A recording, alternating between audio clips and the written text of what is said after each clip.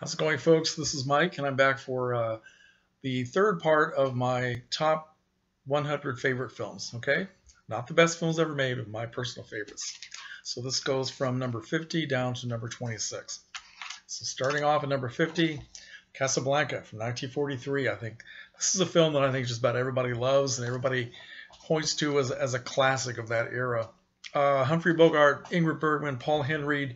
Let's see who else. Claude Rains, Sidney Greenstreet, Peter Lorre. It's a classic adventure story and probably one of the best love stories ever put on screen. But it also has something, a really nice twist at the end where it gives us the message that some things are more important than love. Some things are more important even than being with the one you love. There are things that are worth sacrificing for. And it's a very, very marvelously made film. Made at Warner Brothers. It was supposed to be just another B film, kind of an adventure film. They originally wanted, I think the first choice for the role was George Raft, the Bogart role, Rick Blaine, and he turned it down, so Bogart got his big chance. Classic film. All right, next up is a wonderful dramatic musical from 1963, I Could Go On Singing, starring Judy Garland and Dirk Bogarde. This was Judy Garland's last film. And she is in this film. She is at the peak of her powers as a dramatic actress, and she is also wonderful in all of the singing sequences.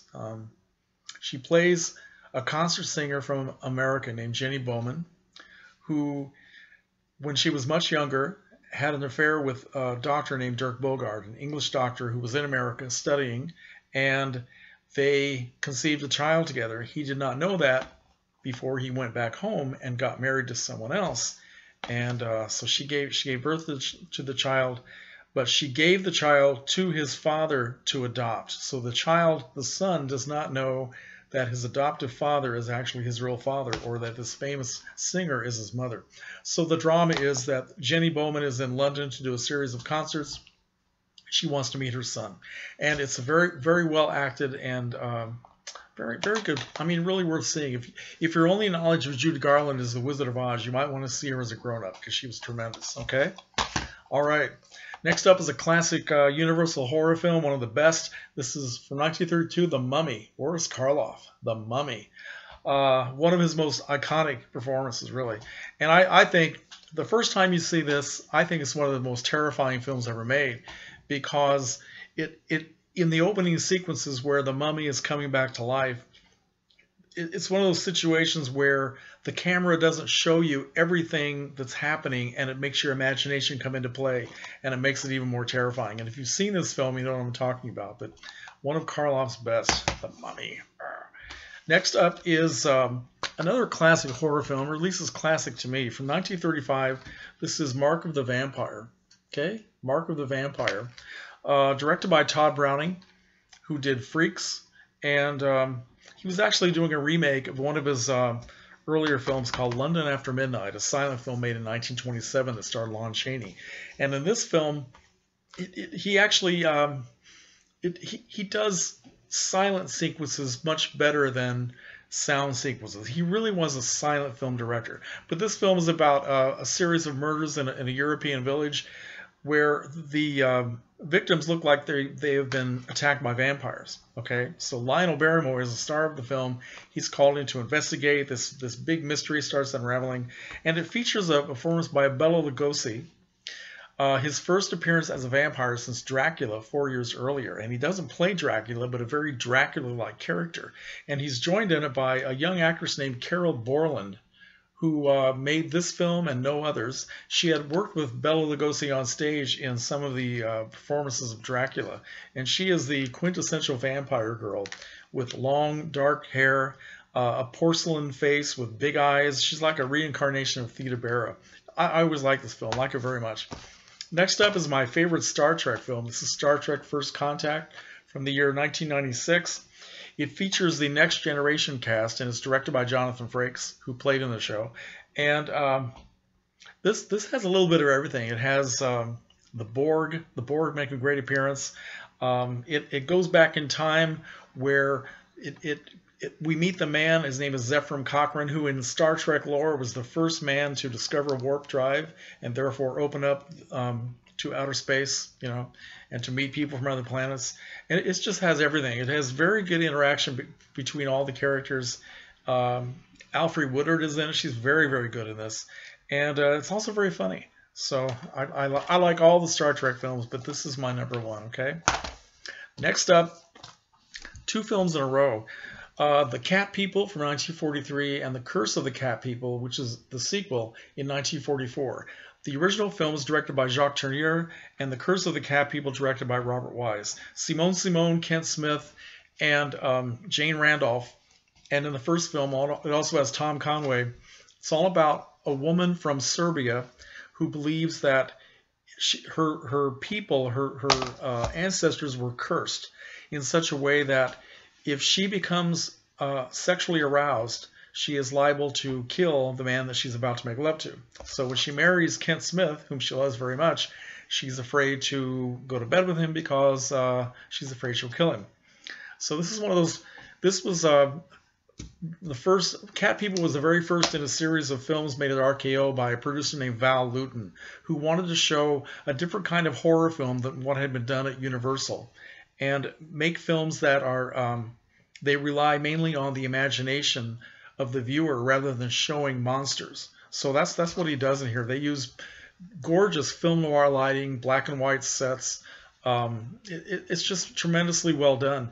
And the sequel, Curse of the Cat People, uses the top three actors in the film, Simone, Kent Smith, Jane Randolph, but it also takes it in a completely different direction, where it centers on the daughter of Kent Smith and Jane Randolph, played by a fantastic child actress, not terribly well known. Her name was Ann Carter, who begins to imagine that she's seeing Simone, the cat woman, even though she's never met her. She's only seen a photograph of her.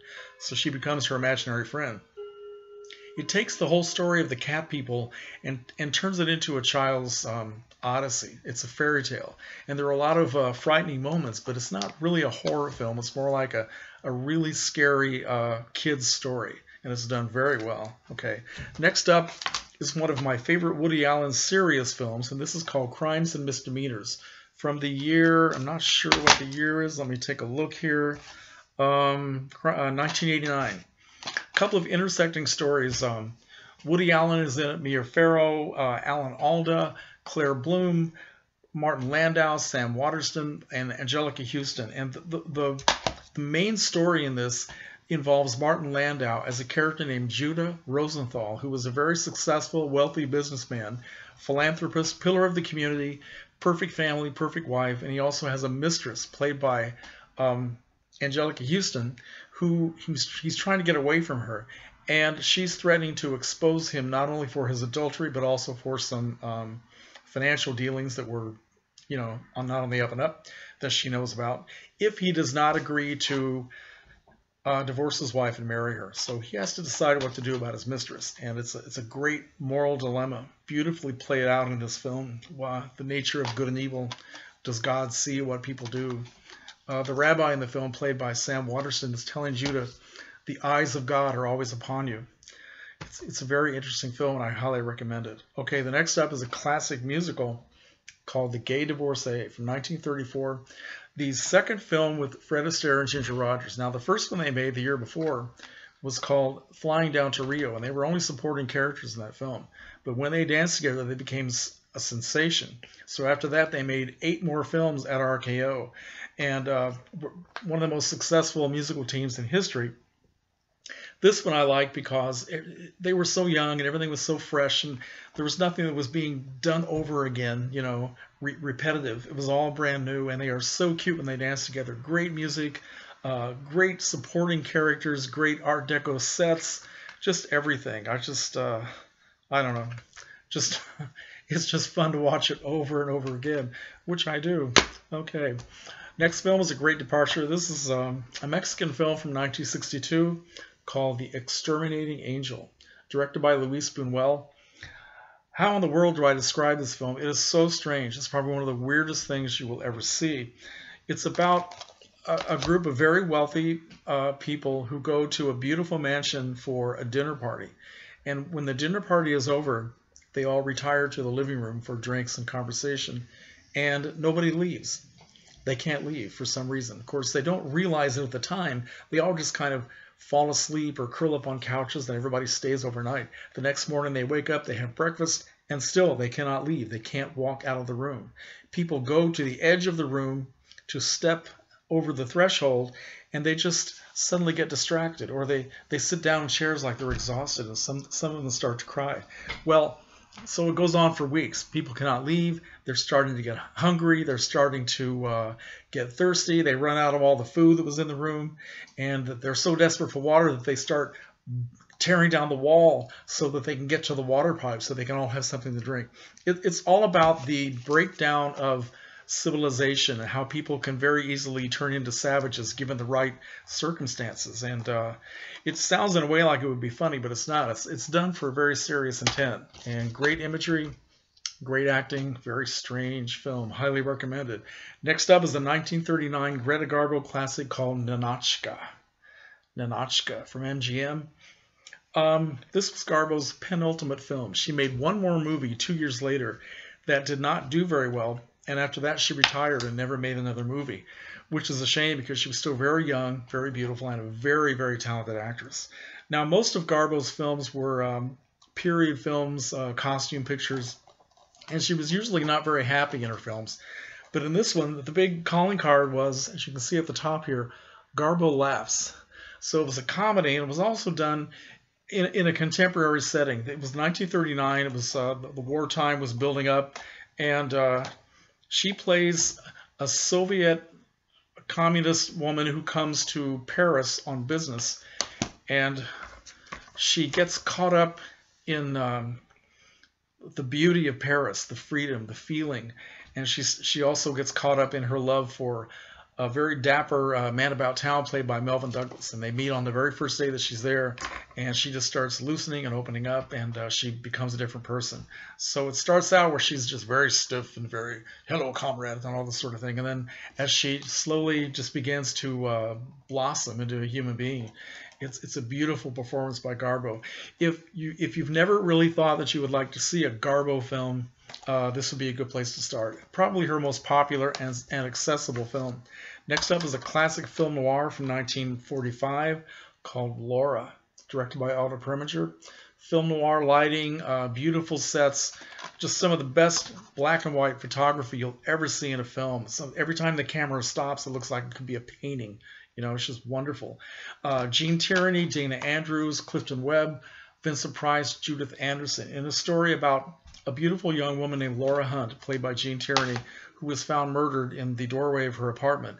And a detective played by Dana Andrews, can't think of his name now, but Dana Andrews plays the part, is investigating. And as he starts spending time in this woman's apartment and gazing up at her beautiful portrait on the wall and having all of her friends and associates telling about her life and about what kind of a person she was, which are shown in flashbacks in the film, he falls in love with her. He's falling in love with a dead woman, which is very strange.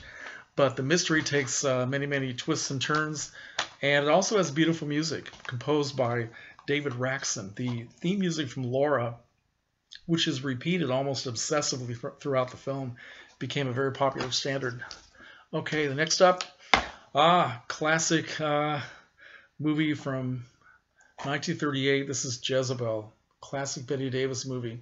She plays a fiery Southern belle named Julie Marsden living in New Orleans in 1852, and she's involved in a tempestuous relationship with banker Henry Fonda, and they have this love-hate relationship. She decides, she's such a bitch, she decides that she wants to humiliate him and test him by going to this fancy dress ball in New Orleans where all the young women who are not married are expected to wear white, right? For some stupid reason.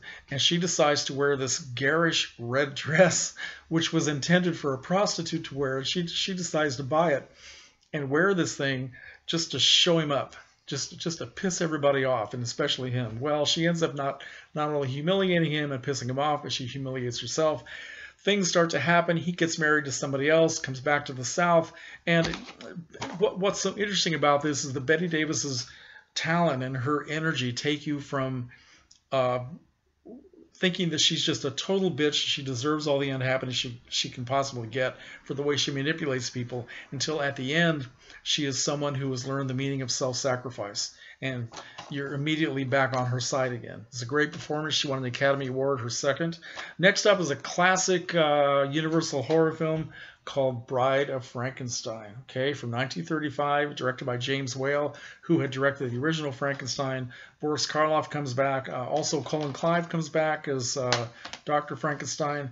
Dwight Frye comes back, although in a different role than the earlier film. A lot of people think this is equal or even better, well, better than the original, and I'm not sure I feel that way, but it comes very close. This brings so much innovation to the whole Frankenstein story, and it gives the monster a voice.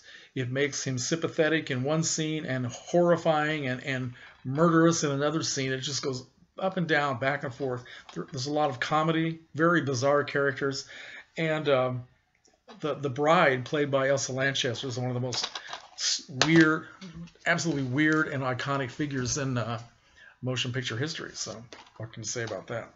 Next up is the film that kind of made baseball a religion or a spiritual experience. This is Field of Dreams from 1989, I think it was. Kevin Costner, James Earl Jones, Amy Madigan, Ray Liotta. He plays a farmer from Iowa named Kinsella, who is, I think that's what it is, I believe. Yeah, Ray Kinsella, who starts hearing a voice saying, "If you build it, they will come." So he builds a baseball field in his cornfield, and it turns out to be a portal from some other weird dimension or purgatory or someplace where these dead baseball players start coming back to life and they all play baseball. So it's a very good film, kind of a weeper at the end. I like it very much. Okay, next up is a very tragic love story from 2005. This is Brokeback Mountain, directed by Ang Lee. It stars Heath Ledger, Jake Gyllenhaal, let's see, Anne Hathaway, Michelle Williams, Randy Quaid. Now, this is a very controversial film for its subject matter. It's about two young cowboys who, in the early 60s, when they're very, very young, they go up onto a place called Brokeback Mountain to herd sheep for a summer, and they fall in love. They have a relationship, but they are so inarticulate and they are so unable to understand what they're feeling for each other that they split up at the end of the summer, and they lead different lives, but they never forget each other. And the tragedy is that they cannot be together because they can't truly accept who and what they are, and that's very well acted, very well done. I know a lot of people were offended by the subject matter, but I think that the people who saw it appreciated it for what a great film it really was. Okay, next up, from 1966, this is Blow Up, directed by Michelangelo Antonioni, one of my favorite films. First time I saw this film, I couldn't stand it. I walked out after about 30 minutes. I thought, what a bore. But later on, many years later, I saw it again. Now I love it. David Hemmings, Vanessa Redgrave, Sarah Miles. It was Antonioni's first English language film. And he has it's filmed in the swinging 60s London, okay? It's got that whole ambiance and the clothes and all the attitudes, the music. The Yardbirds are in the film. It's about a young photographer who is living the high life in London, and very jaded, very bored. Nothing really moves him or impresses him. One day he's out taking pictures in a park just for no reason at all, and he sees a man and a woman who look like they're having a very nice romantic encounter, so he starts snapping their pictures. When he takes the pictures home and starts to develop them and blow them up to be larger, he thinks he's seeing a murder, right? He sees a body on the ground, just all kinds of weird stuff going on. So he keeps blowing the pictures up to bigger and bigger to find out if what he's seeing is real. So, and that's part of the weirdness of the film, because he can't decide exactly what is real, and neither can the viewer by the end. It's a very strange movie, but I think a lot of people will like it if they give it a chance. Next up is a classic Bette Davis story from 1942. I love Bette Davis. Now Voyager. This is the story of a woman named Charlotte Vale, a very wealthy woman living in Boston, who is under the domination of her mother, played by Gladys Cooper. Great performance. this woman is living as a very repressed spinster in her mother's house, and she's just totally miserable. Ends up having a nervous breakdown, goes away to a clinic run by Dr. Claude Rains, and after she recovers from the nervous breakdown, her appearance starts to change. She loses weight. She starts taking care of herself. She goes away on a long cruise around the world, where she meets a married man played by Paul Henry, and they fall in love. And because of this experience, she starts to become a different person. She learns to stand up to her mother, and it's soap opera from start to finish, but it's actually done very, very well. In the hands of a lesser actors, it probably wouldn't have been that fascinating, but Bette Davis is very, very good. Next up is a 1947 film noir called Out of the Past. Robert Mitchum, Jane Greer, and Kirk Douglas, in a story about a man who literally is trying to forget his past with this femme fatale played by Jane Greer. And unfortunately, he gets pulled back into it, dealing with criminal activity, and he finds himself just bound up with this woman that he knows is no good for him. And it's beautifully shot, and a very, very good performance by Robert Mitchum. Okay. Next up is, this is a great film, Witness for the Prosecution from 1957, directed by Billy Wilder. Tyrone Power, Marlene Dietrich, Charles Laughton, Elsa Lanchester. This was, I only saw this movie for the first time, I think it was about a year ago, on the big screen, and it just blew me away. And it's got a lot of fantastic dialogue. Charles Laughton is just, he's like a Shakespearean actor in everything he does, and a lot of it's very funny. But this guy, he just got out of the hospital and he's recovering from a heart attack, and he's being followed around by his nurse Elsa Lanchester, who's of course Charles Laughton's wife in real life, and they are very funny when they are talking to each other because he can't stand her and he's trying to drive her away, but she won't go away. Anyway, he takes on a case that he simply can't resist. Tyrone Power has been accused of murdering an elderly woman who had put him as her heir, getting all of her money. So she ends up dead, and everybody thinks he killed her. So he takes on this case. He just gets fascinated and pulled into it, and the courtroom scenes are just absolutely fantastic. Wow, highly recommended. Another Billy Wilder film. This is Double Indemnity from 1944. Fred MacMurray, Barbara Stanwyck, and Edward G. Robinson in a film that I didn't like very much at all until just about a year or so ago, and I was lucky enough to see this on the big screen twice in 2015, and I like it more every time I see it. It's a very sordid story based on a book by James M. Cain, and in fact, Fred MacMurray and Barbara Stanwyck, neither one of them wanted to do the film because they thought that the characters were so unsavory and unsympathetic that it would ruin their careers. But it turns out that it's probably the most memorable films that they ever did. So it's a great film noir, great mystery, and everything about it just first rate. Next up is an Italian film, L'Eclisse, which means the eclipse, from 1962. This is from Michelangelo Antonioni, and it stars Monica Vitti and Alain Delon in the third and final film of Michelangelo Antonioni's trilogy about alienation in modern-day Italian society. And this is the story about a woman who, at the beginning of the film, breaks up with her longtime lover and then immediately drifts into a relationship with a stockbroker for no particular reason, and they just seem to have no connection to what's going on around them. It's kind of hard to explain.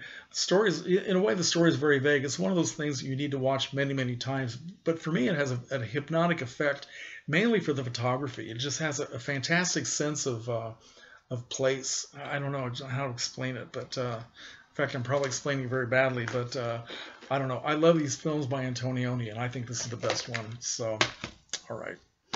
Next up is one of the most emotional experiences I've ever had watching a movie, and that is The Red Violin from 1998, starring Samuel L. Jackson, Greta Scacchi, and Jason Fleming. This is the story of a violin made in 16th century Italy, and it tells us about the man who made the violin and about his wife who's expecting their first child.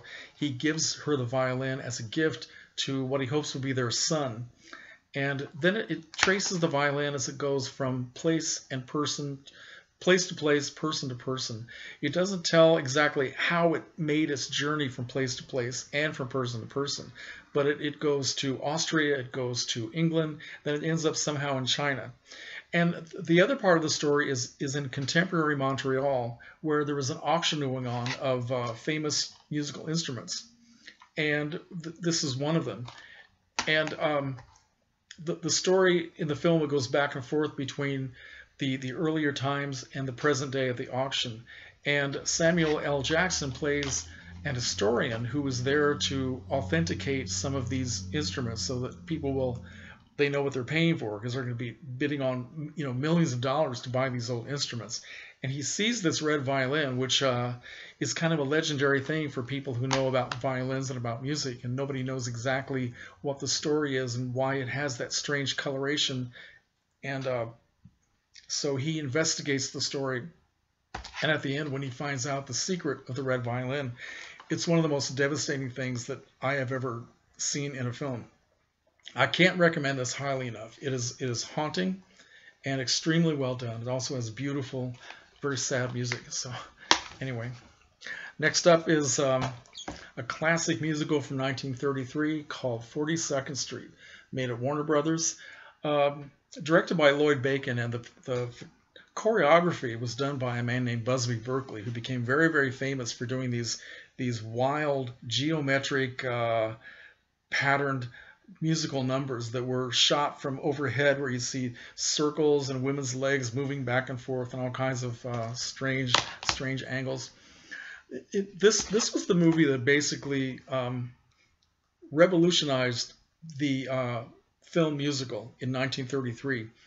When sound came in the late 1920s, musicals suddenly became very popular, but they were always very stagey, where the camera was just kind of fixed looking at a stage, and people would come in and sing and dance, sometimes not very well, and it was always pretty much the same. So after a year or two, audiences became very tired of musicals.